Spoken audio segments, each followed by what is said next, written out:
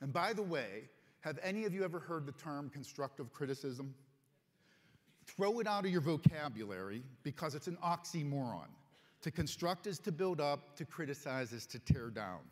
When you give feedback, it's not in the manner of what you did right, what you did wrong, positive and negative, good and bad.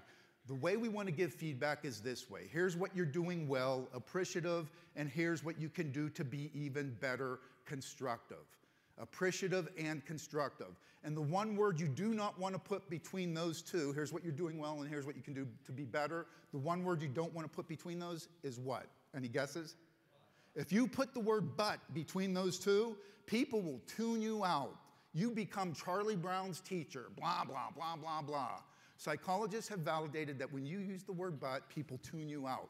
It's here's what you're doing well, appreciative, keep doing that, and here's what I think you can do to be even better, constructive. It's how we coach our kids. It's how we mentor our children. It's what allows human beings to grow, to advance, to become more effective. Here's what you're, and by the way, we don't put the appreciative in there to be manipulative, not in any way. The reason you put appreciative in there is because when you call out and offer somebody appreciative feedback, they will display that behavior more often and to a stronger, deeper degree. Think about the last time somebody gave you appreciative feedback. Hopefully we've all gotten some recently. But anytime you see that person, you're probably thinking, man, they really like when I do whatever they gave you feedback on. And you do it even more. And what's your name, sir? Michael, I like that name. So suppose, Michael, you're on my team, and I give you some feedback. I say, Michael, I really appreciate the fact that when we have team meetings, you're always on time, you're organized, and you contribute in the meeting. I really appreciate that. What's Michael thinking the next time I call a team meeting?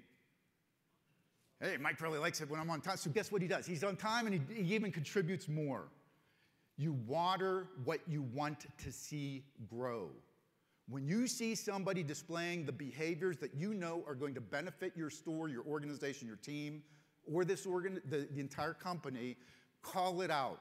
Give the appreciative feedback, and then give some constructive feedback as well as to what they can do to be even more effective. Any of you have a small child at home? A child that's learning to walk, maybe? So I have 2 children. I remember teaching them to walk a long time ago, standing behind them. They're almost bouncing out of the skin. They take their first step, and what do? Boom, they fall. Do you boo them? Boo, that ain't walking, kid. Get up, you slacker. I've been walking 50 years, and that ain't it. No, you don't boo them. You give them the appreciative and the constructive feedback. You tell them, here's what you're doing well. Keep doing that. And then you give them the constructive. Here's what you can do to be better. Take your time. Keep your balance. Move a little slower. It's the combination of both that moves people forward. If all you did was boo them and give constructive, they would be crawling into kindergarten.